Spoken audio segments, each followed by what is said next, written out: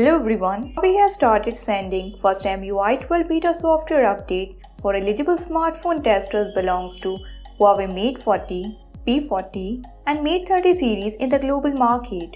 The first EMUI 12 beta comes with a massive software package size that goes beyond 5.6 GB and consisted of a bunch of new features. So let's explore the EMUI 12 beta changelog and features in details. The EMUI 12 beta changelog reveals adaptation of changes that surpasses EMUI 11 and brings us close to HarmonyOS user interface. Meanwhile, it seemingly keeps you attached to the Android ecosystem, therefore you may not be able to dive into all features of this latest EMUI version. The new changes includes adjustable font functionalities, applies the concept of neumorphic UI design, smart folders for easier access to the apps within them, notification panel for view notification, and control panel adds different switches for audio devices and audio apps. Additionally, it adds a mobile phone laptop collaborative authentication feature, support cross-device file management system, and improves the transmission speed of Huawei Share.